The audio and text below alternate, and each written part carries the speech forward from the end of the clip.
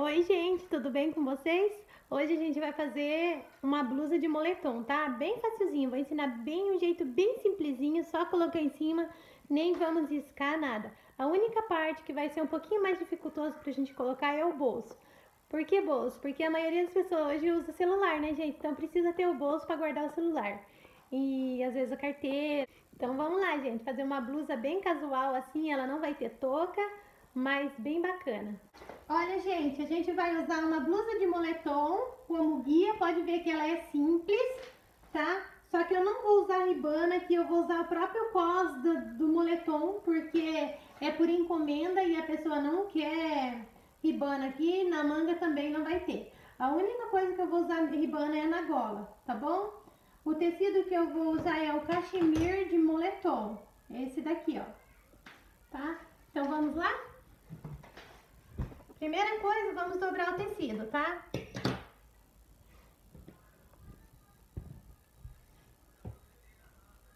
Lembre sempre de acompanhar as risquinhas do tecido, tá bom? Porque o moletom ele não estica, mas ele tem um lado certo de cortar. A orelha do tecido tem que estar sempre seguindo a roupa.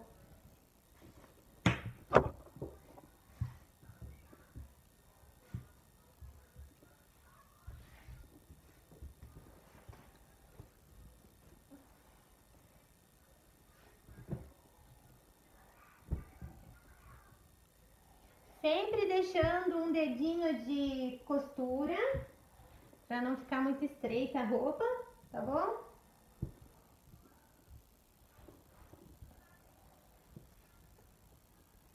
Pessoal, sempre quando for dobrar a blusa, dobre ela as costas, tá? A gente sempre tira a medida das costas, porque depois é mais fácil de fazer a parte da frente. Mesmo sendo as costas, sempre deixa 2 dedos a mais aqui, tá bom? Na parte do ombro aqui, ó. Dobra a manga pra dentro, bem certinho ali pra ficar curvinha.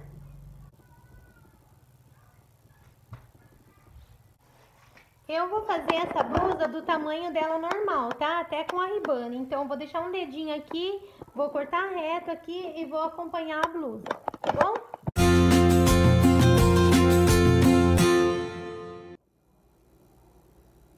Cortando a parte da frente, de trás, vamos puxar o tecido de novo.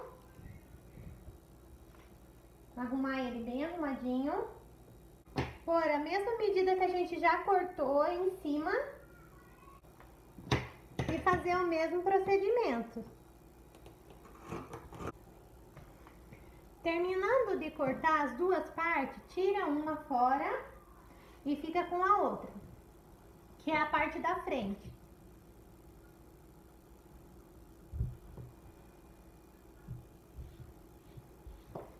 A parte da frente, tá vendo esse pedacinho aqui do ombro? Ó, aqui tá a golinha, aqui tá a parte da frente. Vocês diminuem um dedo, então faz uma, corta um dedo a menos aqui, tá? Esse tanto aqui vai sair fora. Ó, um dedinho aqui, ó, corta e tira.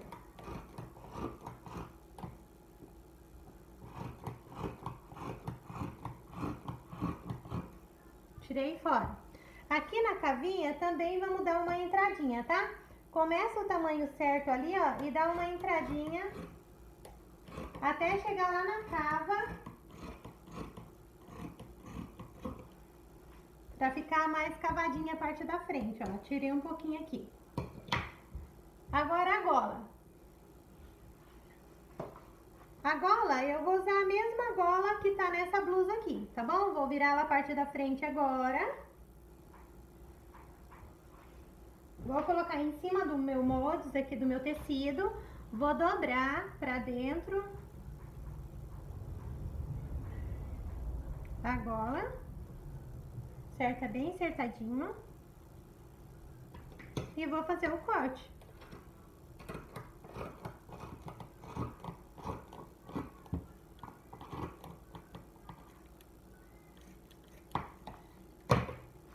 Ó, está pronta a gola da minha blusa, tá? Então, aqui eu tô com a parte da frente. Aqui eu estou com a parte de trás. Ó, Parte da frente e a parte de trás. Agora vamos fazer a manga. Bem dobradinho aqui o tecido, o tamanho que vai a manga. Coloca a manga em cima, bem acertadinha. Dobra essa parte aqui, ó, da blusa para ficar bem certinha a manga, para você poder fazer o ângulo da manga. E corta. A mesma coisa, gente, eu não vou pôr ribana, então eu vou deixar 2 dedos aqui a mais do tamanho e vou cortar porque eu vou fazer a blusa sem ribana, tá? Então eu vou cortar aqui, ó.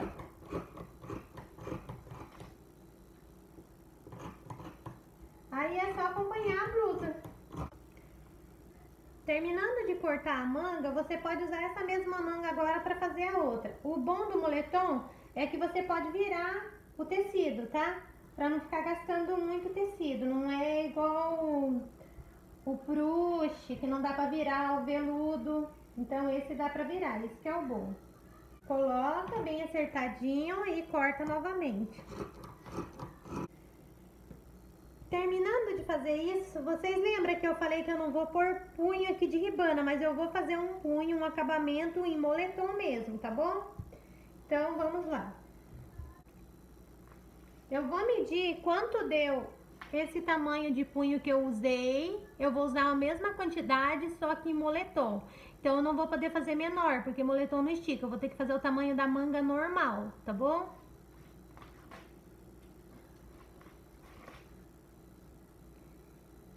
Então, aqui deu 6 centímetros, com mais a costura, 7. Eu vou ter que usar 14 centímetros, porque eu vou dobrar. Tá bom? Então, o que que eu faço? Eu ponho a manga aqui, pra mim saber o tamanho da manga. Ó, vou colocar a manga aqui. Vou cortar aqui primeiro pra deixar bem retinho, pra vocês entenderem melhor.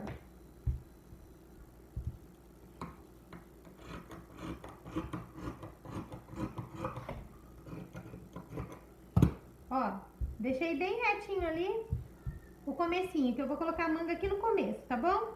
Ó, deixei a manga no começo ali, vou pegar, medir 14 centímetros, que é o que eu vou usar de punho, e vou cortar.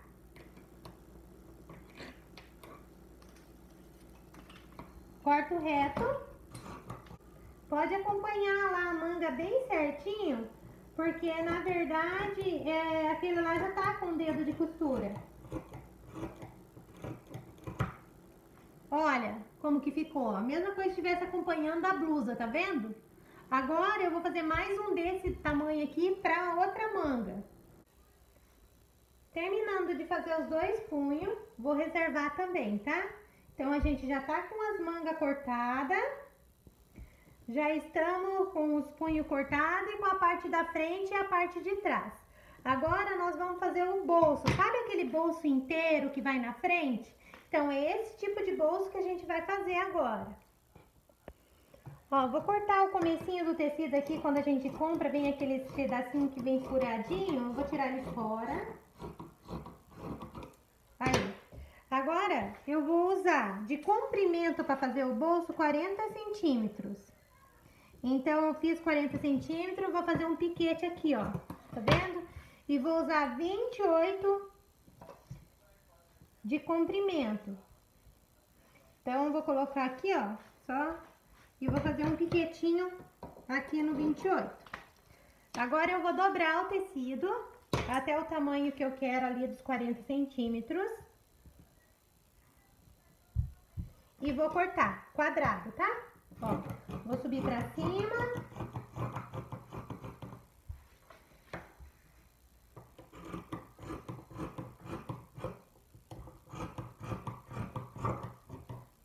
Tá cortadinho desse jeito, eu vou fazer a parte da entrada do bolso.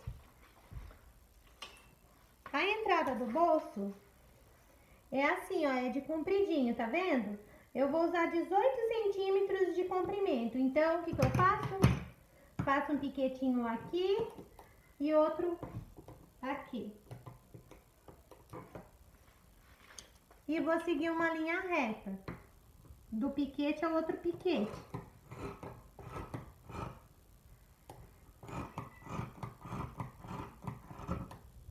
Terminei meu bolso, olha.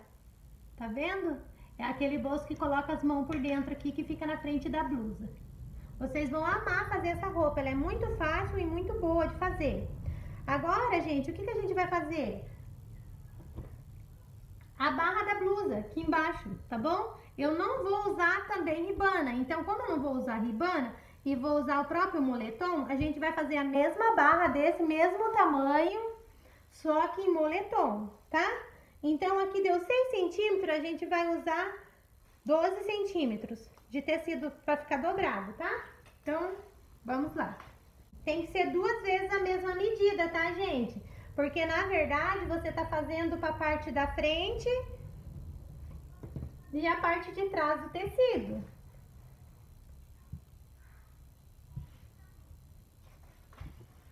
Vamos usar a nossa blusa de guia novamente.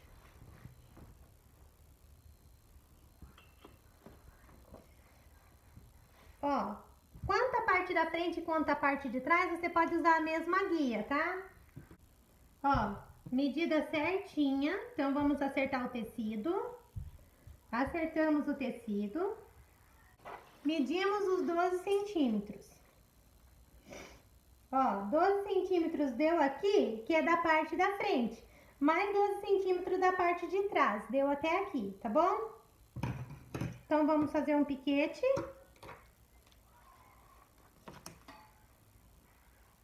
Mede 12 centímetros de novo do outro lado para não dar problema.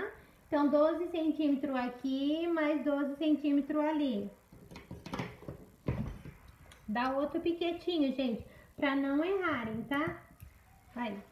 Aí você pega, dobra o tecido até onde você fez o piquete, bem dobradinho para não dar errado. Aqui, gente, a gente já tá cortando a parte da frente e a parte de trás, tá bom? E leva a corte até lá.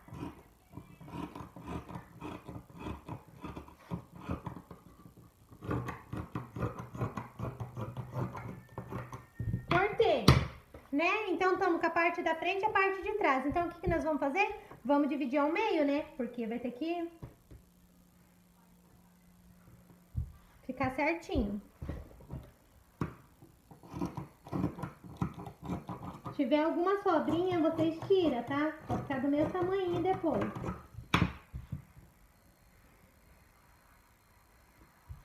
Ó, bem certinho o tamanho, vamos cortar um meio.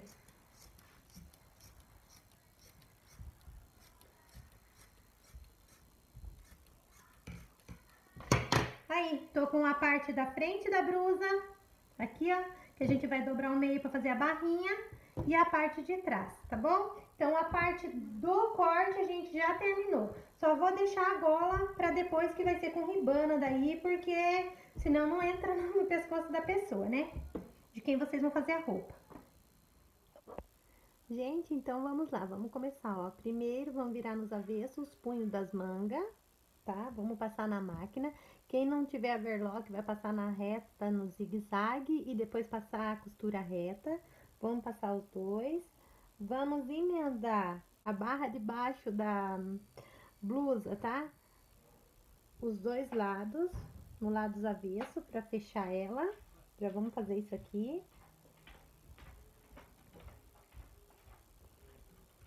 E vamos também emendar o corpo, tá bom?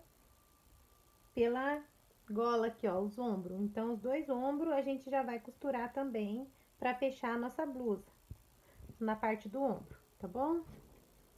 Aqui, ó. Ombro com ombro, tá? Ó, a gola tá aqui, a gente vai fechar ombro com ombro.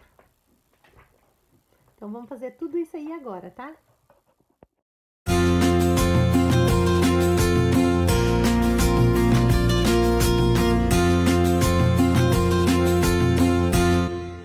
Terminando a gente fechar o ombro, agora a gente vai colocar as mangas, tá bom?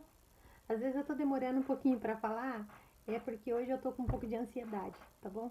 Daí, às vezes eu me enrolo um pouco pra conversar, mas é a ansiedade, tá? Então, não liguem não, se caso vocês não entenderem alguma coisa, aí vocês depois falam pra mim que eu renovo pra vocês onde foi que você não entendeu, tá? É porque, na verdade, a vontade é dormir, mas se ficar deitada é pior. Então eu prefiro estar movimentando e mexendo com a cabeça para poder passar logo a ansiedade, logo já melhora, tá bom? Então vamos lá agora costurar as mangas.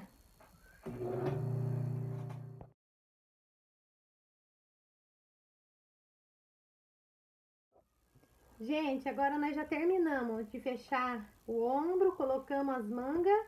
Não fechamos as lateral ainda, porque a gente vai colocar agora o bolso, tá bom? Vamos colocar o bolso e é mais fácil colocar o bolso com ela aberta do que fechada, tá? Então vamos lá? Olha, gente, isso aqui é a parte do bolso. Esse aqui é os pelinhos que ficou, que tava no tecido aqui, mas depois eu tiro, tá? Então, esse aqui é a parte do bolso. Vamos virar nos avesso. Assim, ó. Agora, a gente vai dobrar um dedinho aqui, ó, desse lado aqui. Um dedinho aqui, ó, e um dedinho aqui, que é onde a gente vai colocar a mão dentro do bolso, tá? E vamos passar essa parte, tá? Olha, gente, passei desse lado e passei desse, agora eu dobro um em cima do outro. Ó, ficou do mesmo tamanho, tá vendo? Então, agora a gente vai passar uma costurinha reta desse lado e do outro lado. Gente, essa parte é muito importante, tá bom? Então, vocês deixam o bolso bem no centro da blusa, bem certinho, tá? Preca 2 alfinetes de cabeça aqui no começo, aonde a gente vai passar a reta aqui, tá? Aqui a gente vai colocar um dedinho pra dentro. Lembre, gente, se vocês colocar mais de um lado aqui, que tem que colocar o mesmo tanto do outro lado, tá? Então, só vou deixar um dedinho mesmo. Ó, deixei um dedinho pra dentro.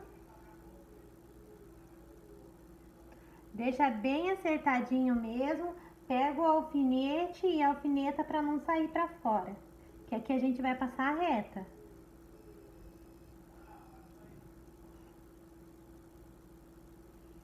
Ó, aqui tá alinhavado. Aqui em cima da mesma forma.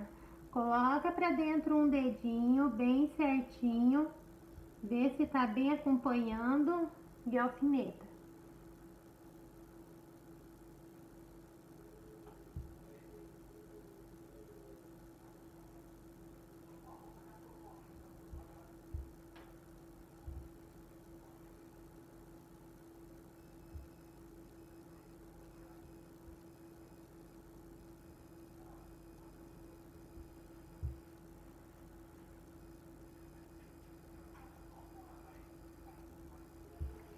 Do outro lado a mesma coisa.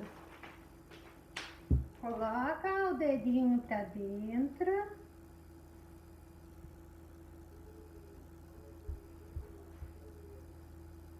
E alfineta.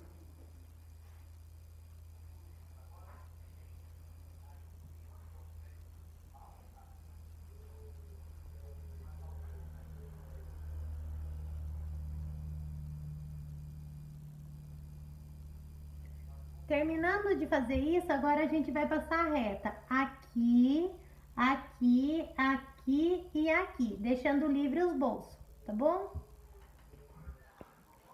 Gente, já anoiteceu, mas vamos ver se nós terminamos a nossa blusa, né? Então, ó, já coloquei o bolso, tá aqui, ó, tá vendo? Ó, o bolso já tá colocado. Deixa eu erguer pra vocês enxergar que é tudo azul. Ó, o bolso tá aqui, ó, colocado. Agora, o que que a gente vai fazer? A gente vai virar a blusa nos avessos e vamos fechar, tá? A manga e as laterais dela, tá bom? Ó, vamos fechar aqui, ó. Fechar as mangas e a lateral, dos dois lados, tá bom? Olha, gente, agora já fiz a lateral inteira da blusa, tá? Coloquei aqui que no meu quarto ficou um pouquinho mais claro pra vocês verem. E agora a gente vai colocar as manguinhas, tá bom? Então, pra colocar a manga, gente, a gente veste ela por dentro, tá? Coloca a manga aqui dentro, ó. Vamos vestir ela aqui dentro, tá? E vamos costurar aqui, ó. Aqui em volta, tá? Todinha, que tô segurando com uma mão e mostrando com a outra, porque agora escureceu, ficou ruim de colocar. E também vamos colocar a barrinha aqui embaixo da blusinha, tá bom? A barra aqui embaixo. Então, pra colocar a barra, gente, a gente tem que dobrar também ela toda assim, ó. Dobrar, colocar por dentro da blusa, vestir a dobra por dentro da blusa. Ó, a dobra tá aqui, tá vendo? Você vai vestir por dentro aqui, ó. Vestir e costurar aqui, ó. Tá bom? Em volta inteirinha. Daí já mostro como que tá ficando. Gente, pra gente fazer a gola, a gente vai usar 1 centímetro a mais daqui do comprimento até aqui. Então, eu vou usar 23 centímetros de ribana dobrada, tá bom?